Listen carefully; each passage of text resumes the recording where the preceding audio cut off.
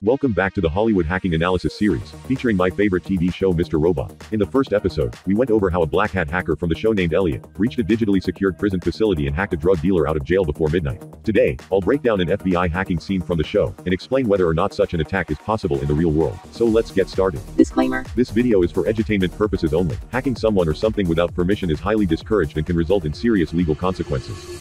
Okay, so somewhere along season 2 of the series, Elliot, with the help of his hacking group called F-Society, managed to take down one of the world's largest tech conglomerates called E-Corp, and led to the collapse of the global economy.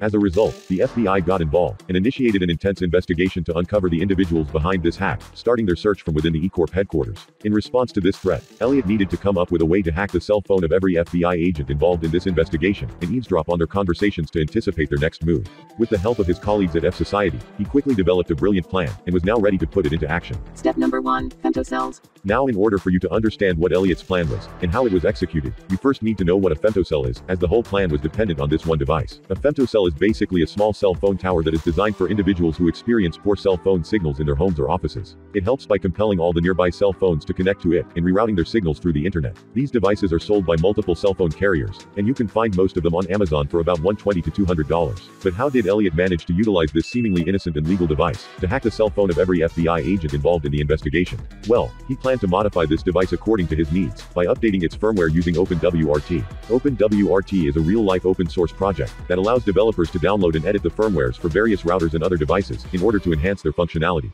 Elliot or other members at F-Society must have downloaded a firmware from OpenWRT, and modified it so that it would intercept all the phone calls in the area, and send the data to the attackers before forwarding it to the original carrier. This allowed them to effectively convert a femtocell into a malicious cell phone tower. Now, a femtocell typically extends up to about 10 meters in range, meaning that Elliot would need to place this femtocell both inside the E-Corp's building and on the same floor as the FBI agents who were investigating the hack. So how will he do this with all the physical security inside the building? Well, this is where his childhood friend and an employee at E-Corp named Angela comes into play. Angela, who had an access to the building, sneaks to the floor where the FBI was investigating undetected, and manages to place the femtocell within one of the cubicles, connecting the femtocell to the internet using a yellow Ethernet cable that can be seen in the frame. Once the femtocell was in place, all the cell phone calls within the area were routed through this modified device, and F-Society with their backdoor could then divert and record all the calls to a remote location. So is this hack logical? Well, yes, but keep in mind that executing such an attack in real life would require extensive knowledge, and a hacker might encounter numerous complexities that weren't depicted in the show.